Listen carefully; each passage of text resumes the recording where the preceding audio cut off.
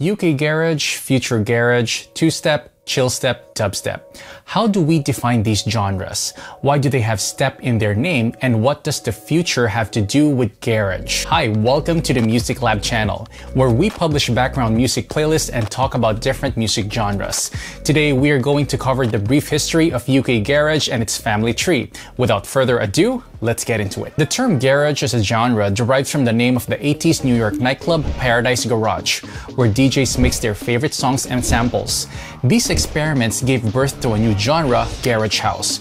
Evolving directly from disco, DJs preserved more elements of the original disco sound, being noticeably influenced by soul and gospel in contrast to other styles of electronic dance music of that time. Paradise Garage, unlike other clubs of its time, was focused on dancing rather than verbal interaction, and it was the first to put the DJ at the center of attention.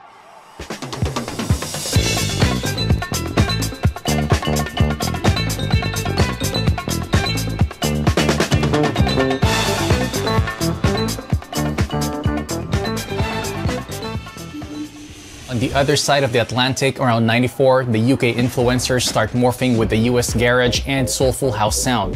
UK DJs start to play dubs or instrumental versions of vocal tracks at a higher tempo. It becomes faster, tougher, and more focused on the bass line, while still keeping a lot of US influence.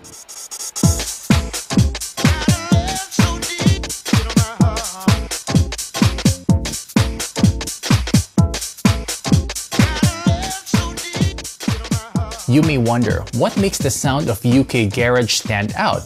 Here's one of the pioneers of UK Garage, MJ Cole, describes it. That would be it really. For me, mainly the thing is the skip and the cheekiness of it as well. It's not like a house genre where it's all very big room and it's very linear and things build up and things happen quite slowly in a majestic way. Garage was very bumpy and chuck this in, there'd be a tiny little fill here and then we'd switch to a different section and there'd be a little drum roll and, you know, very kind of cheeky and snappy and skippy. Pretty soon, vibrant, energetic, upbeat garage sounds become popular, and for a short but exuberant time it was a hit both in the underground clubs and radio stations.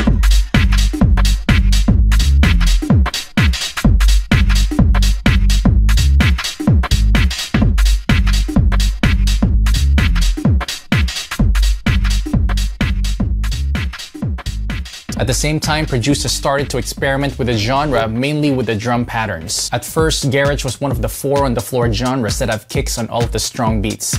It also included syncopated snares and hi-hats, but what if you do the opposite?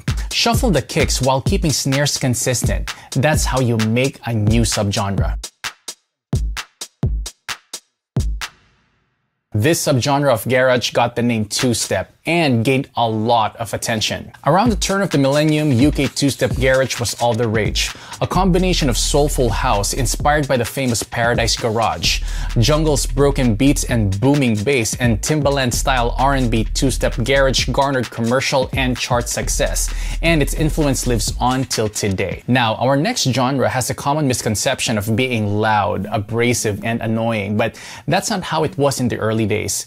This genre was the result of stripping down and spacing out two-step mixed with very low and heavy dub reggae bass. It came to bear the name dubstep.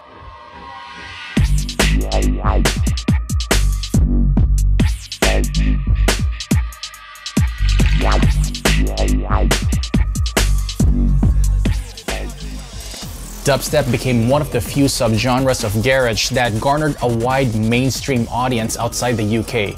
However, its popularity led to new producers to keep only the most readily identifiable and obvious traditional dubstep elements: the tempo, the bass volume, and a drop. Wait for the drop.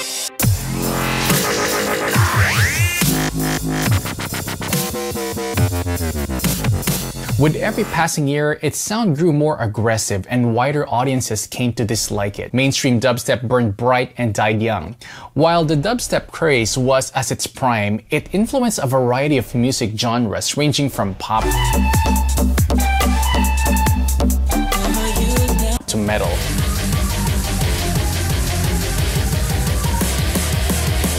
It weaves elements such as beats, wobbles, and breaks into many genres of modern popular music like trap and glitch hop.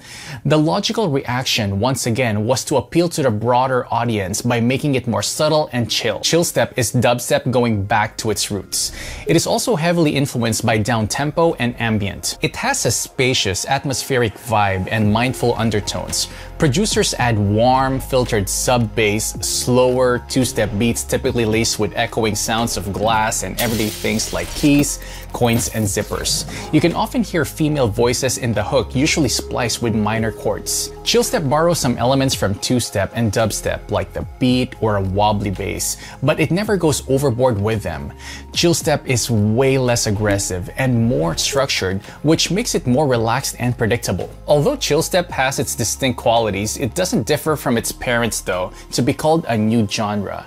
It's more of a flavor to help you find the exact sound and mood you like. Like Chillstep, Future Garage is more of an umbrella term for music influenced by the UK garage family tree. It is stripped back, minimal, and easy listening. Future Garage is like the nephew of a cool uncle who had been hitting the dance floor back in the 90s.